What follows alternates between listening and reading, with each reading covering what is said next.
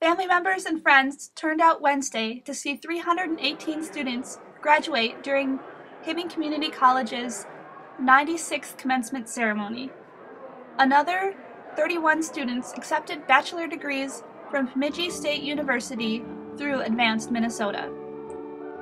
1986 HCC graduate and Minneapolis Police Chief Janae Harto delivered the commencement address. Everything you do really does help to create who you are as a person. You need to follow your passion. I didn't. So everything you learn is value, but also success is defined in different ways. And for me, success is not being the chief. Success is what I've done along the way. It's the relationships I've built. It's the things that I've done, the impact I've had on the world. But I find that we learn more from failure than we do success. So I want to congratulate you today as your journey begins. It is just the beginning. I mean, sincere congratulations on what you've accomplished thus far. It's not easy.